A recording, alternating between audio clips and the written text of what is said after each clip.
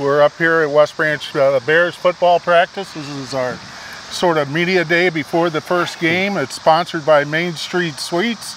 Stephen Grace would be here, but he made him the fresh soft coach. Evidently he likes football now. Yeah, he likes football, so we're going to wing it here. I'm with Jason Miller here, the Sports Information Director. I'm Mike Quinlan, voice of the Bears. We're getting ready for Lisbon Friday night, home opener. Always an exciting time, Jason, just to, number one, see what you got, and then to get the season started. And then, you know, in the community, as you well know, it's just a big thing to have the first game. Finally, it's been 2 years since the first game at home. It's been a home game. So the fans have been looking forward to this for 9 months now, and they finally get to come out, and it's at the Little Rose Bowl on Friday. And these guys here, you know, have been looking forward to it since, you know, a tough loss to a very good Beckman team at the end of the season last year, Mike. And I think they're hungry, and they're hopefully gonna show that on Friday. Maybe they're gonna play a tough Lisbon team, though. Yeah, they are, and I mean that's good for preparation for our team, is to be ready for the first team. We've always had a physical game with Lisbon the last probably 4 or 5 times, and this will be no different. But I got to tell you, Jason, I really like the look of the West Branch Bears this year. I think we got a lot of athletes, and they really seem to be showing a lot of chemistry and playing together. And I think in that, you're speaking maybe the highest point of that being to see our quarterback last year did a fine job in Carver Belk, gets to move back to his more natural position. His sophomore year as a wide receiver, he was the downfield threat. He was the big play guy. If you look at the yardage per catch, it was him. But he didn't last year as a quarterback out of necessity. He did a fine job. But also as a quarterback, Butch doesn't like to put his quarterbacks on defense. No, he doesn't. But I think he definitely that's going to be a big help as well with the rest of the athletes the Bears have, Mike, I think. And then you throw in Ty Hughes. Yeah, Ty Hughes, new quarterback this year. He's a senior, played for Liberty High School, grandson of Ronnie Hughes, who had been coach here for a long time. So he's, you know, a coach's kid. He's smart. He threw the ball well last year for Liberty. And you're right, it frees Carver up, number one, to go both ways, which you want to put as many athletes on the field as possible. But two, it's going to let Ty focus on being a really good quarterback.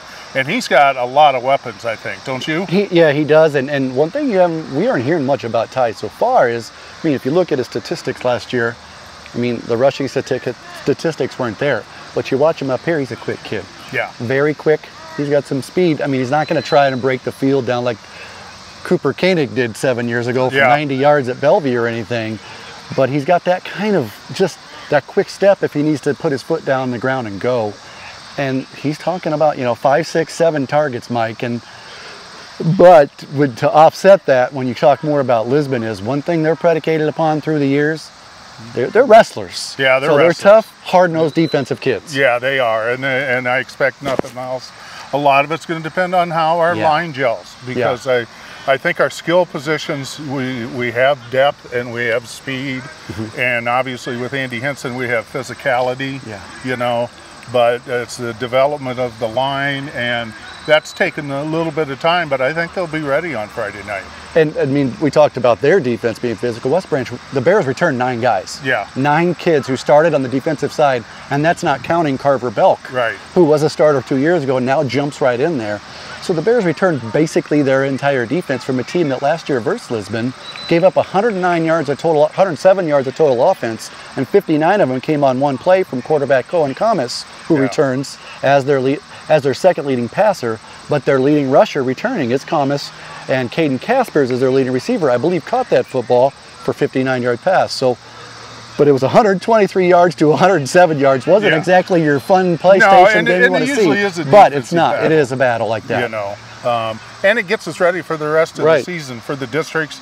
You know, second game we go up to Columbus Catholic. You know, they beat us last year. They're a ranked team. Third game I think is Macokota Valley, and that's our throwback jersey. Dave McRath usually does either a Veterans Appreciation or a throwback, and we're going back to the Quakers and the Polar Bears. And that game is going to be on the, what am I saying? That'll be the 9th, third week of the season. So that'll be on the 9th.